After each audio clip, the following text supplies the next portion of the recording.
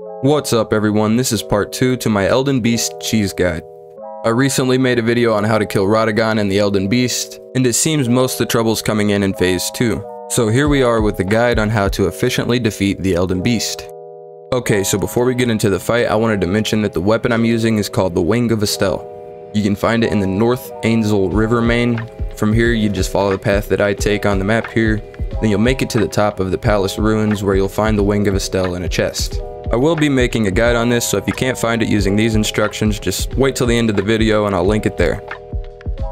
Okay, so now that you have the weapon, you just need to get him to phase 2. If you're having a hard time killing Radagon, check out my first video on how to cheese Radagon of the Golden Order and the Elden Beast.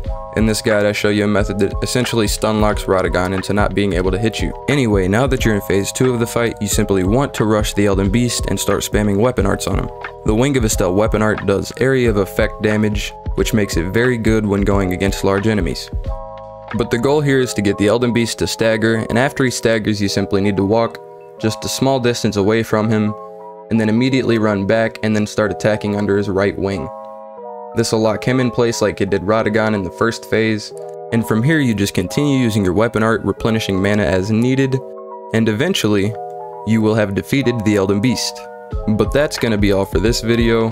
If this helped you get past him, let me know down in the comments below. And not only that, if you feel like I should be making my videos a little bit longer, let me know that there as well. I make my videos short just so they're straight to the point and you guys don't have to filter through a bunch of nonsense.